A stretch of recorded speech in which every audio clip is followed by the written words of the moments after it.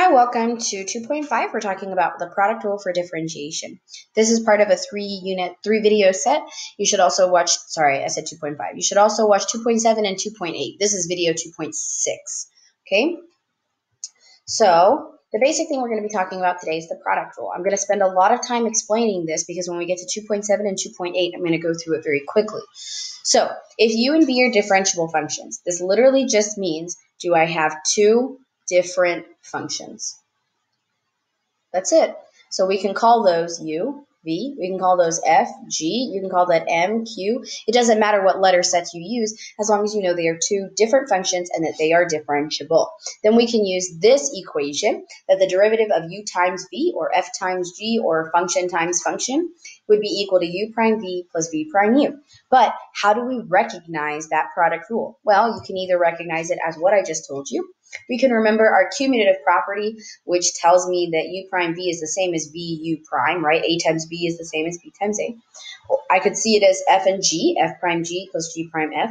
But really what I want you to know is the concept. And the concept is the derivative of the first times the second plus the derivative of the second times the first. And as I said, it's easy peasy. So try not to make this too difficult. Memorize this. This is the concept. Say this as many times as you need to understand this rule.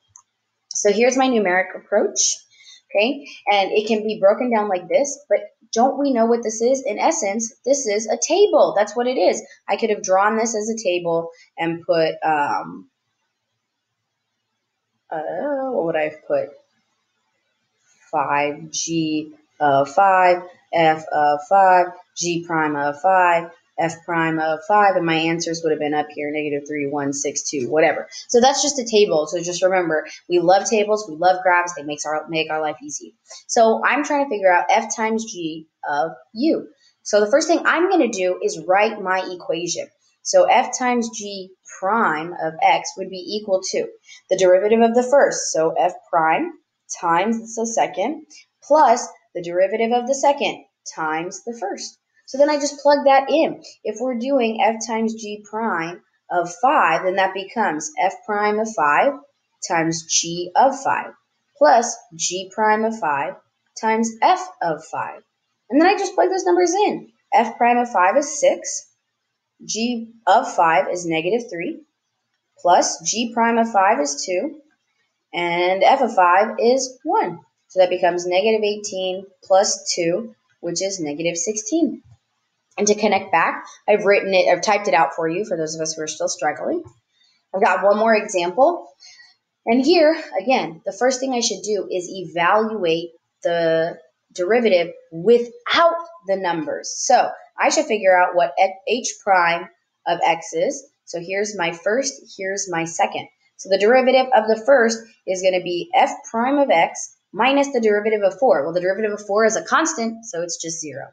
Times the original second plus the derivative of the second. So the derivative of 2 is 0, but the derivative of this -5 is a constant multiple. So I'm going to bring that through times my original first.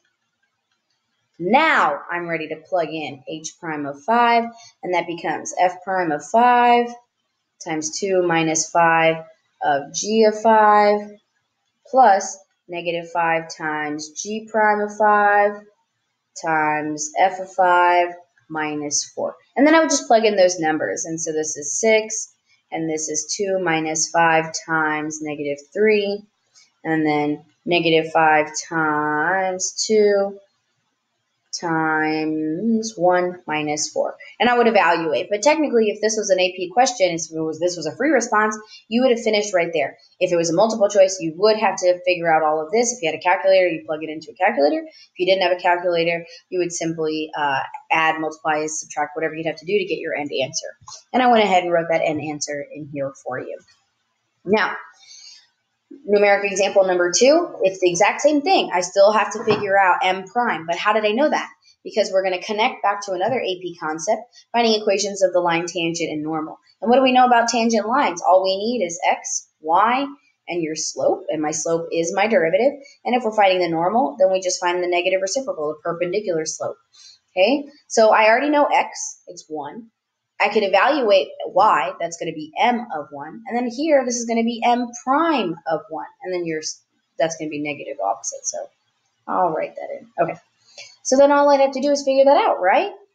M of 1 is going to be 2/3 times p of 1 times q of 1. Plug that in.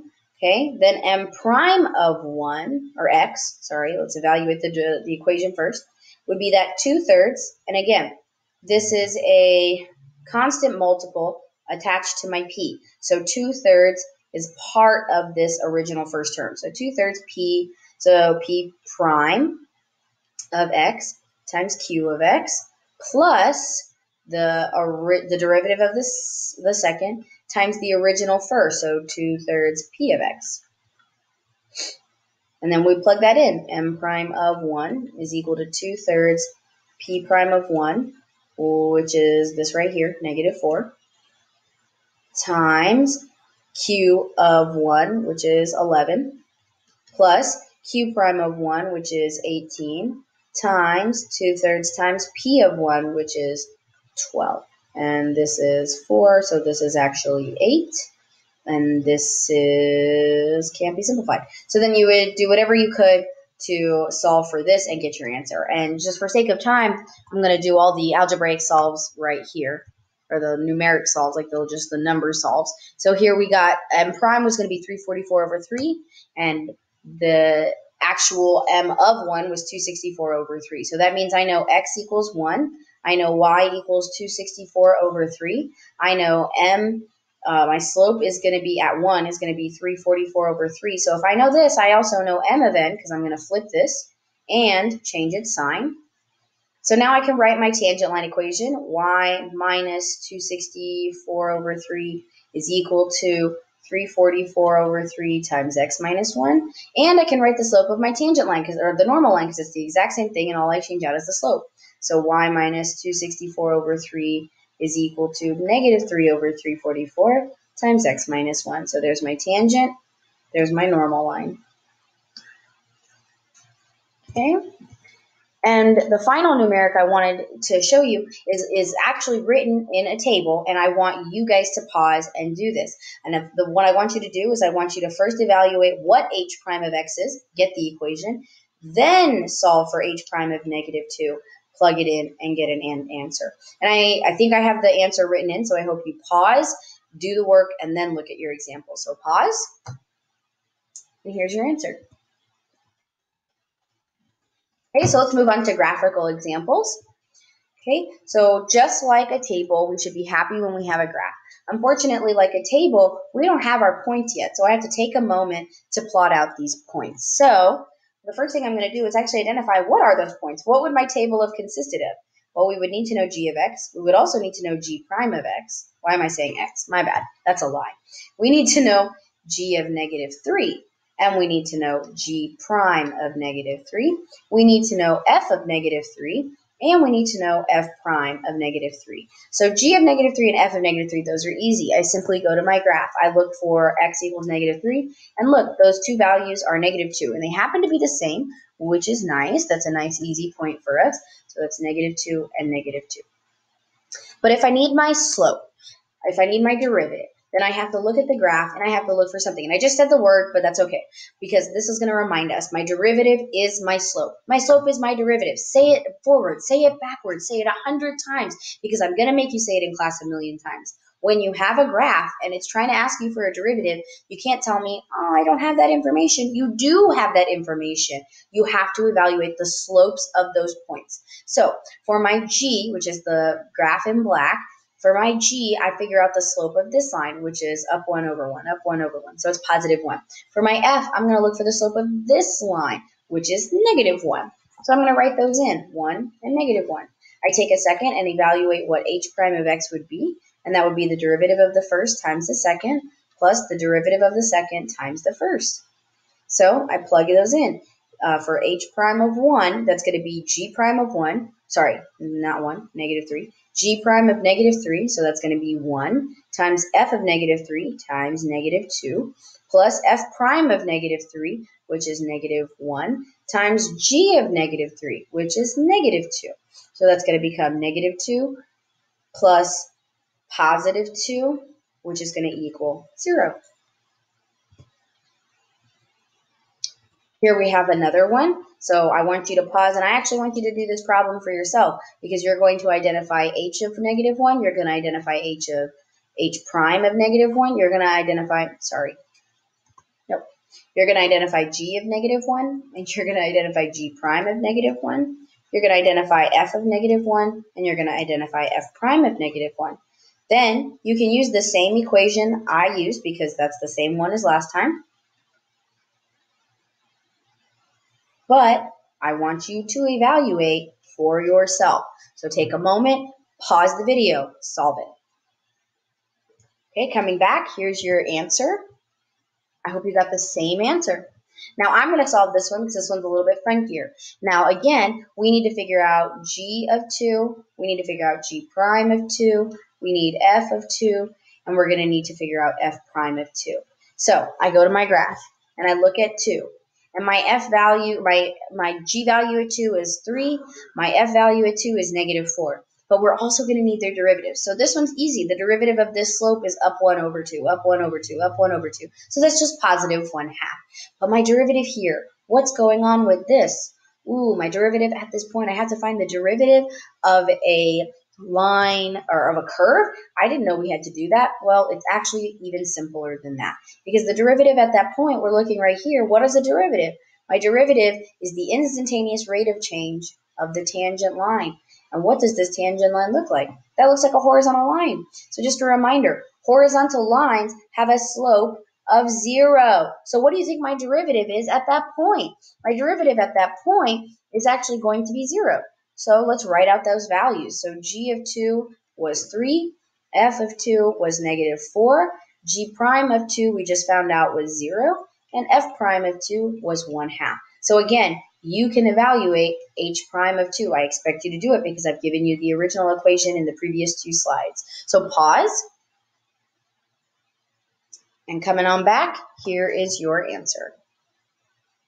And my final one, again, all we have to do is evaluate what is g of 4, what is f of 4, what is g prime of 4, and what is f prime of 4. So I go and I look, and I'm looking at my positive 4, and here I can see it exists that it's my g of 4 is 1, my f of 4 is negative 3, my f prime of 4 is the same slope, positive 1/2, and my g prime of 4, oh, what's happening here? I have to evaluate this slope. And how do I evaluate the slope of a vertical line? Oh, wait, I shouldn't, I can't. It's a funky point because isn't that one of our differentiability no-nos, right? A function cannot be differentiable if you have a corner, a cusp, or a vertical tangent, and this is my vertical tangent. So what does that mean? It means that this answer is D and E because G prime does not exist at 4. So my answer is D and E. And I hope that you recognize our points of differentiability. Just to pause and think about that for a second to connect back. I also have differentiability that can't exist at these endpoints, of course, and at this corner cusp and at this corner right here. Okay, so I know this is a longer video, so I've got some algebraic examples followed by some trig. I'm going to go as quickly as I possibly can. So hang in there, make it through with me, watch 2.7 and 2.8, and be prepared for this lesson. So here we have an algebraic example. Now I'm going to show you a different style. It's the same concept, different style method. What I'm going to do is I'm going to create my line going down, and we're going to pair them up. So I've got U, U prime, V, and V prime. Now, if I always write it in this order, guess what happens? We're going to pair the inner, and then we're going to pair the outer. It's going to be as simple as that. So my u is the first term, so that's the cube root of t, which we actually know is equal to t to the 1/3. So that derivative is 1/3 t to the 1/3 minus 3/3, so negative 2/3. V is equal to t squared plus 4, that's this part right here, so its derivative is 2t. So now I pair the inside, so f prime of t would be equal to 1/3 t to the negative 2/3 times t squared plus 4, plus I pair the outside, t to the 1/3 times 2t. It's as simple as that. Let's do another problem. Again, u prime, v, v prime. And does it matter if I'm using these letters? No, I could have picked different letters. We'll go ahead and do different letters. Let's do m, m prime, n, n prime. It doesn't matter as long as you're picking letters that you recognize. So this is the square root of s, which we know is s to the 1/2. The derivative of that is 1/2 s to the negative 1/2. I hope this is one you've memorized at this point. The square root of x should be on your memorization list. We use it often. So 4 minus s squared. So this 4 is going to zero out, but the negative is not. So negative 2s. So now I just pair the inner. So that plus pair the outer. And that's it. It's as simple as that. So now if I had to plug in a number, because these are our algebraics, once we've done this, you literally just plug in your number. So if it was g prime of 4, then I would take 4 and plug it in every time that I saw that letter s. That's it. It's just like evaluating any other function. Okay? So here we have another one, and this time I'm going to use F and G's just to show y'all these letters don't matter. It's the concepts that matter, because this is the first, this is the second. That's all you're trying to do. So my first is 3x squared. My derivative of that is 6x. My second is 5x plus 1. The derivative of that is 5. So h prime would be equal to inner plus outer. Again, patterns. We're just creating patterns and recognizing them. A little bit funkier one, so I want to make sure I do this so you guys have exposure to as many as I can give you.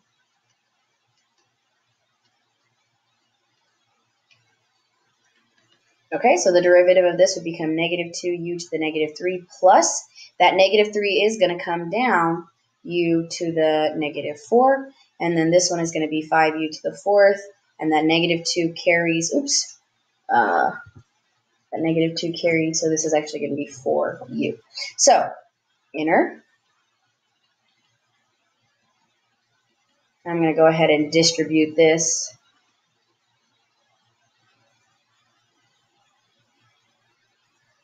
Plus the outer.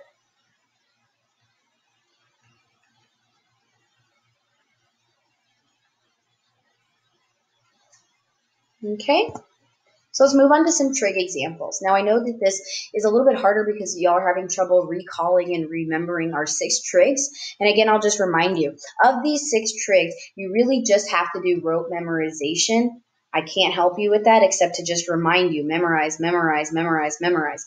But if you want to follow a trick, all I'm going to memorize are the first 3. So the derivative of sine is cosine, the derivative of secant is secant x tan x, and the derivative of tan is secant squared. When I was in high school, I just remembered sine, cosine are inverses, secant repeats, so secant x tan x, and tan squares, so tan becomes secant squared. I don't know if that'll help you, but it helped me. But why did I separate these out?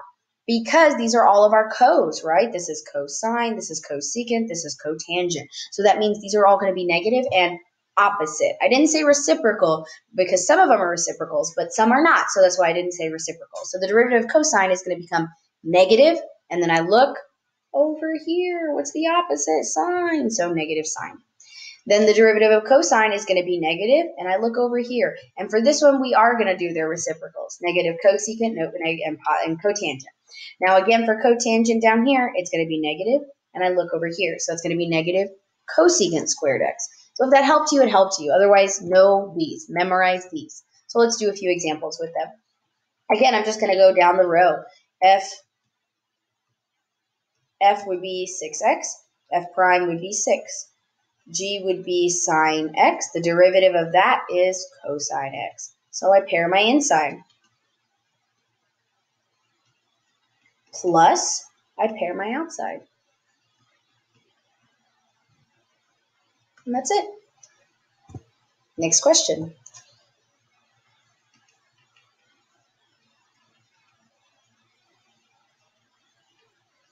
So the derivative of my first was 3x squared.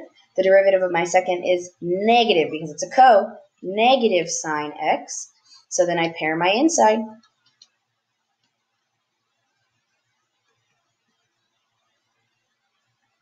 Plus my outside. And that's it. It's as easy peasy lemon squeezy. I promise it's not as hard. Now this one is a little bit harder. I know I said I promise it's not hard. This one's a little bit harder. Why? Because we're taking this second derivative. So the biggest thing to remember with product rule, quotient rule, chain rule, any of our rules when we talk about derivatives, once we do the first derivative, if we have to take a second derivative, you have to take a moment to evaluate. If I distribute and simplify, is this going to make the problem easier or harder? So we're going to have that in this problem right here. So I'm going to identify this as my first. This is a constant multiple, so I'm going to keep it there. And I'm going to identify this as my second. So u would be equal to -2 cosine x, and v would be equal to 3x cubed minus 5x plus 7. So u prime would be -2 times negative sine x, so it's going to be a positive 2 sine x. This is going to be 9x squared minus 5. So I pair my center, and that would be 2 sine x times 3x cubed minus 5x plus 7 plus my outside, -2 cosine x times 9x squared minus 5. Now, we're not looking for g prime, we're looking for g double prime. So I take a moment. If I distribute this sine x to all of these terms, does that help me? Well, 3x cubed times sine x squared, sine x, that's another product rule. Each one of these would become its own, or at least these two would become another product rule, and this would be the only one that would be a standalone. Same right here. That would be another product rule. This would be a standalone. So I would end up doing 1, 2, 3 product rules and a standalone and a standalone. So I'd have 5 different sections to work on. But if I left it the way it was and just saw it as another product rule on top of these, then I'm only doing 2 different sets. So this is what I mean by you evaluate to figure out which one's going to be easier. So this is easy to just see as here's a product of the first and the second. Here's another product, first and second. So I'm going to do those individually. This u is going to be 2 sine x. This u prime is going to be 2 cosine x.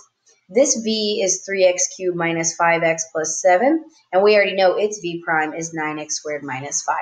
Down here, this u is -2 cosine x. So this u prime is actually going to be positive 2 sine x.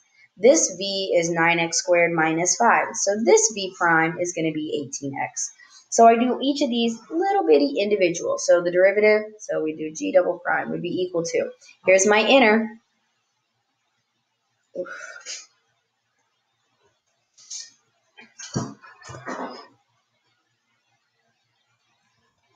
And I ruined some stuff there, my bad. Okay, not erasing, that's okay.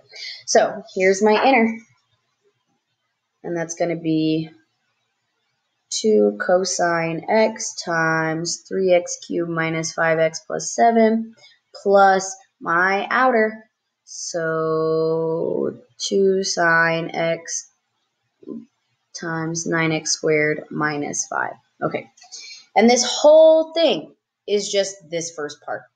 So we're still adding, because that's this part right here, and now we do the second part. And here's my inner, 2 sine x times 9x squared minus 5 plus my outer, which is 18x times -2 cosine x. Okay. And so as you can see, this giant piece on bottom would be my g double prime. And usually you'd have a lot more space to be working instead of the tiny little space I gave myself, but you would have more space to work. You could finish your analysis of the problem at this point, or this is your end answer. Here we have another problem that's a second derivative. So I hope that you take a moment and do this one on your own. So I am going to help you out. Your u should be 7x. Your v, I don't know why I was going to write a g, should be cosine x. So you have to figure out u prime, you have to figure out v prime, then you have to figure out what y prime is and what y double prime is. So make sure you work on this problem. Okay, so some closure on this. Always evaluate your derivative first, then apply the numeric solves. As you can see, I did that constantly. I always did the full equation, and then I plugged in my numbers. Make sure you do it that way, because you could end up solving for a function instead of a derivative. Okay, here's that notation for you. The derivative of u times v is u prime v plus v prime u. But how do I want you to remember that? I want you to remember it as this right here, the derivative of the first times the second, plus the derivative of the second times the first. So say that sentence 100 times in your head before you come see me next time. Okay, so I will see, whoa, crazy eye. I will see you guys in class. Make sure you watch video 2.7 and video 2.8.